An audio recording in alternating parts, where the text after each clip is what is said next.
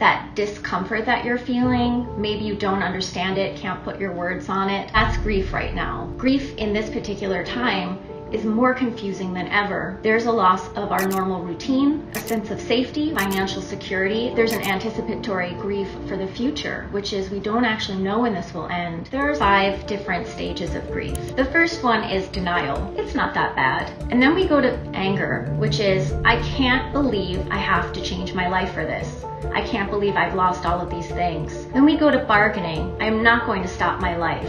But if I have to do something, I suppose I can wear a mask. Then we go to sadness, which is coming up so much for people. And then finally, we come to acceptance, which is, okay, if I have to do this, I will, and I'll just do the best that I can. Although we don't know when this will end, there are some things we can do to lessen the impact on us day to day. Grounding ourselves and soothing ourselves. Grab yourself right here outside of your heart, and the other hand reaches across and grabs your arm. What this does is it actually tells your brain that you're safe, and it actually calms you down. To challenge your overwhelming thoughts, think about what you're actually telling yourself each day.